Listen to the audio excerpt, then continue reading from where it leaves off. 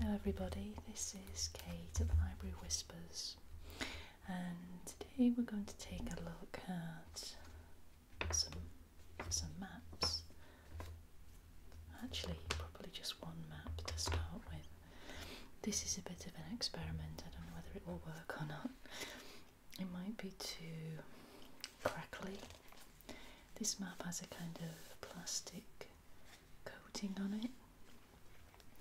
It's a map of Holy Island and Bamborough, Wooler, Belford and Sea Houses, which is in the northeast of England. And I thought we could take a look. And I'm going to use my magnifying glass to help you see things. Wow, that's kind of cool.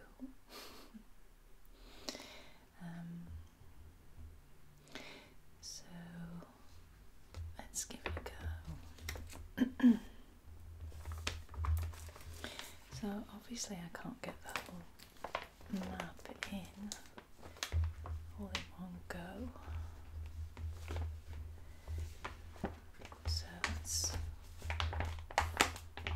fold it out and concentrate on certain areas.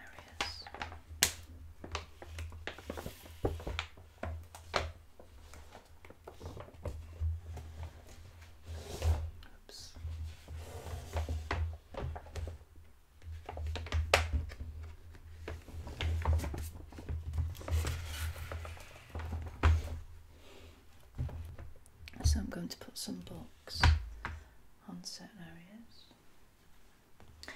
So this here is Holy Island. This is the North Sea here. Let's see if we can see. Let's bring Holy Island up a bit.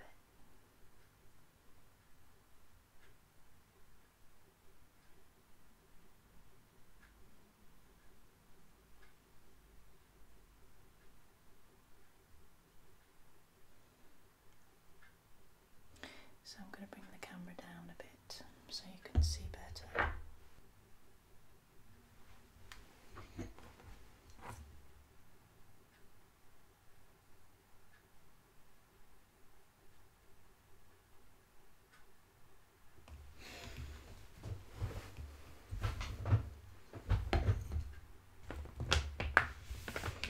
So let's read some of the places. This is Holy Island, Lindisfarne, and this is the causeway here. So you would come along this road in your car and you would drive along this causeway bridge, very shallow bridge, till you get to here. And you can only do this at certain times in the day.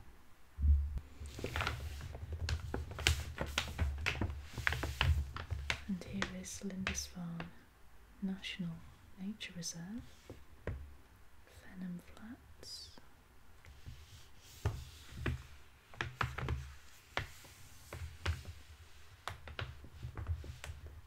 This is called the Links. There are various places, the water tower, the Lindisfarne Castle, the bungalow, Cocklestone, Riding Stone, and the Priory, Lindisfarne Priory.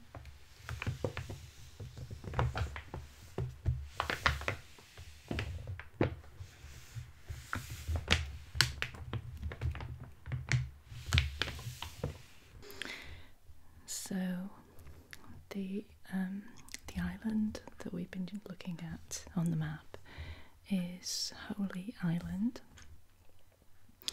or Lindisfarne, and in here This is a book on Lindisfarne Castle, which we've already had a little look at. So I'm just going to read this about the island itself. Beblow Crag, on which Lindisfarne Castle stands, is quite unlike the rest of the island. A 30-metre high tooth of bare rock protruding from the flat pasture land. Geology is the reason. It was formed when a cone of molten dolerite, known locally as whinstone, forced its way through a crack in the surrounding limestone. In 635, St Aidan was summoned from Iona by King Oswald of Northumbria to found a monastic community on this remote spot. Farn comes from the Celtic faran, a place of retreat. If Lindisfarne had been a Mediterranean island, he would have built his church upon the crag, but this is Northumberland, and he sensibly chose more sheltered ground on the southwest corner of the island, away from the North Sea gales. Aidan was succeeded in 685 by St Cuthbert, who had reluctantly agreed to exchange his bleak hermitage on the inner Farn for a bishop's mitre. Cuthbert's holy life and the discovery of his miraculously preserved body inspired the creation of the Lindisfarne Gospels and transformed the island into a place of pilgrimage. But the growing wealth of the monastery also made it a target. From Beblow Crag, the worried monks could have watched the smoke rising from their farms on the mainland, as first Danish Vikings and then the marauding Scots pillaged the coastland opposite. In 793, the church itself was gutted by the heathen. The last Danish raid in 875 drove out the monks, who carried with them the precious relics of St Aidan and St Cuthbert, and the Lindisfarne Gospels, on a journey that was to last 7 years. In 1082, a party of Benedictine monks from Durham Cathedral, where St Cuthbert's relics had finally come to rest, returned to the island. 50 years later, they refounded the priory church on its old site, christening Lindisfarne Holy Island in Cuthbert's memory.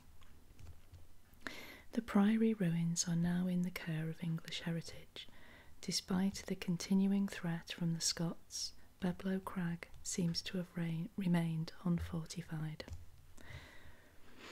So this picture here, this is the opening page of St Matthew's Gospel from the Lindisfarne Gospels, now in the British Library. They were illuminated by a monk named Eadfrith about 698. And this here on the right, this is King Egfrid trying to persuade Cuthbert to leave his hermitage on the inner Farn and become Bishop of Lindisfarne, painted by William Bell Scott in 1856 for Wallington.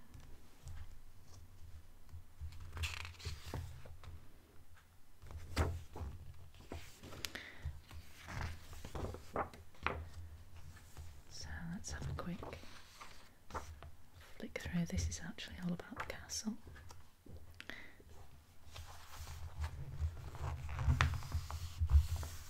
I always return to this picture because I think it's so amazing. This is the castle here.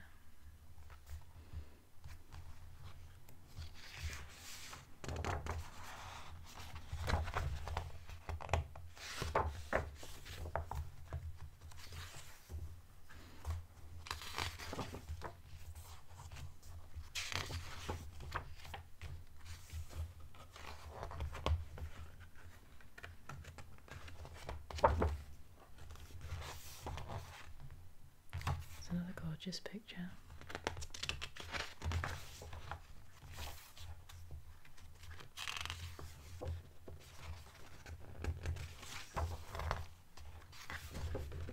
Oops.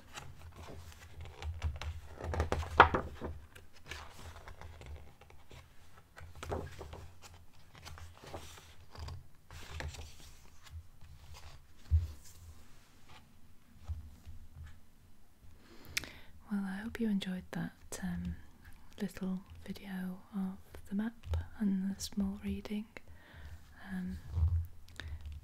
This is Kate at Library Whispers. Hope to see you very soon. Bye bye.